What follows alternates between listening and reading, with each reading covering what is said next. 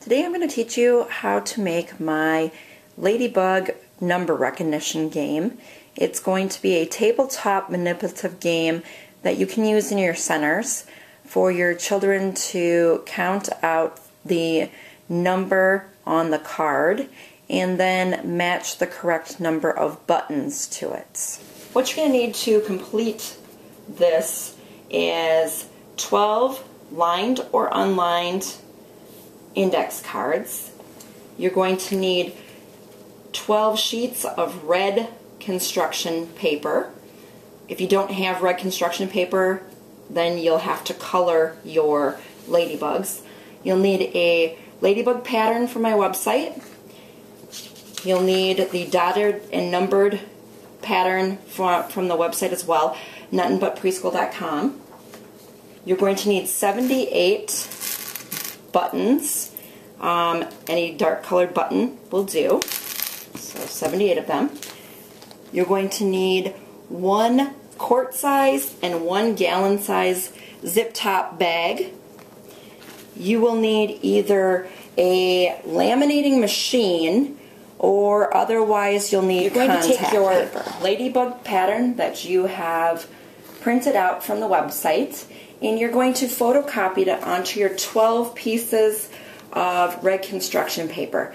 Again, if you don't have the red construction paper, you're welcome just to print off 12 of the copies and then color them red.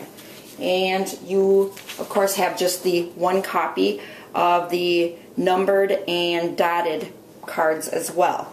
What you're going to do with the numbered and dotted cards is you're going to cut each one apart. So just go ahead and follow the line and you're going to cut out each individual number, and then you're going to take your index card and you're going to glue it right into the middle of the index card. What you're going to do is you're going to take your ladybug patterns that you had created here, and you can either, what I would do is just take and put it into a sheet of laminating paper, then run it through the laminator, or if you don't have a laminator, contact paper, at least something to protect it, so if you have dirty hands, it'll stay much better than where you would be if you didn't.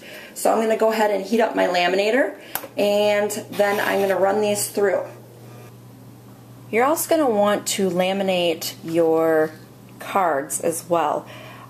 Just go ahead and stick them in a pouch as well, and then make sure that you have some spacing between each one of them, because when you cut around them, because if you cut right directly on it when you're done laminating, it'll just take your lamination off.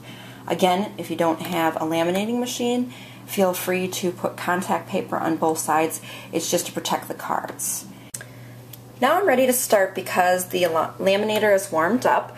You just always have to wait for that green go button, and then you can insert the object right into the carrier here, which is this white thing, and then go ahead and guide the carrier into the machine in the direction of the feed arrow, which was up on the top there, just till it gets caught by the rollers, and then you can go ahead and let it go down.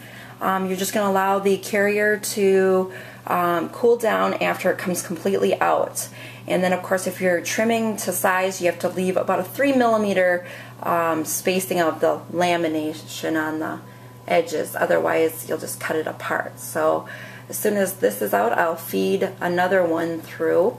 I'll end up doing all my cards, all my ladybugs, and then we're going to go ahead and cut them apart. As you notice, the ladybugs can be trimmed very, very close all the way around because it was a full sheet. So you can just go ahead and trim them all the way around. You don't have to leave any spacing. That's fine. Your cards, on the other hand, are a different story. Because they're individual pieced in here, what we need to do is leave that 3 millimeter border around each one of our cards.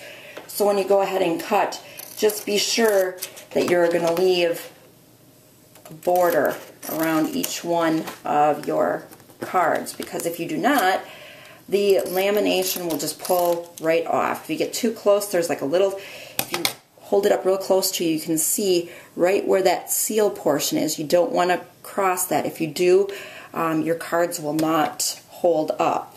They'll just come right apart. Your lamination will fall off, and all the work that you've just done will not do you any justice. So go ahead and just trim around all of your cards, and when you're finished with each one of the cards, they turn out like this here. So they're just nice, and they're actually like a hard lamination. That's what I like about the heat laminations. Then in order to play this game, what you would do is all the cards would be face down like this. So in this case it would be the line side. If you're playing with if one child was playing, ladybugs would be all laid out on the table. They can also play it two-player if you'd like to. Then what you're going to have the child do is pick one card and flip it over. And in this case, I got the number 3. Then you're going to take the child would take 3 buttons, and it'd be 1, 2, 3. So your pile would be up there, and your card could be here. And when the teacher came by, at the very end, you could say, "Oh yes, you did this correctly."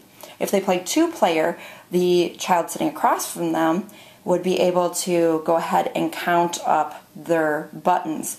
One of the reasons that I use the number 3 plus the dots is because if the child does not recognize the number 3, they could count the number of the dots, 1, 2, 3. And then they would also recognize that is the number 3. So it does tend to lead for both reasonings. So you just take your bag and you put in all your ladybugs,